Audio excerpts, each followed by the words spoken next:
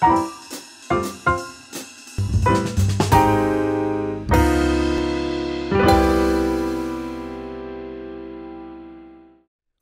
to W for Whiskey. Today, we'll dive deep into the many types of whiskey that exist all around the world and what makes them different. Whiskey comes in many forms, usually distinguished by its place of origin, types of grain, blending process, or by a specific aging process. While each whiskey varies in flavor, the drink is commonly known as warm, spicy, sweet, caramelly, or toasty. Scotch must be distilled, aged and bottled in Scotland. Scottish law mandates that Scotch be aged in oak casks for a minimum of 3 years. Scotch malt whisky producers traditionally operate in 5 specific Scottish regions: the Highlands, the Lowlands, Campbeltown, Islay, and Speyside. Irish whiskey is produced from malt, cereal grain, and barley, and distilled, aged and bottled in Ireland. Irish whiskey must be aged in wooden casks for at least 3 years. When the spirit is aged in less conventional vessels, like sherry cask or rum cask, it brings out the more muted, malt character of the Irish whiskey. Single pot still is an Irish whiskey made exclusively in Ireland. It's produced in giant pot stills, often with a capacity of over 35,000 gallons.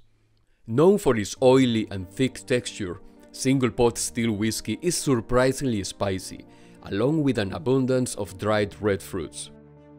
The term single pot still was put in place not so long ago when the United States Tax and Trade Bureau objected to the word pure being used in the labeling of food and drink. Bourbon is American whiskey, often produced in Kentucky.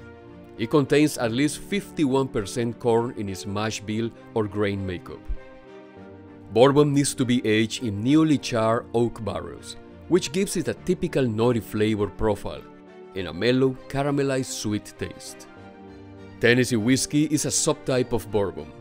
Before it can be aged, Tennessee whiskey must be filtered through sugar maple charcoal.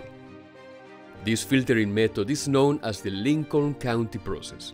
It is essential for Tennessee whiskey to have its own unique flavor. Rye is a whiskey that contains at least 51% rye in its mash bill. Similar to bourbon, rye must be aged in newly charred oak barrels.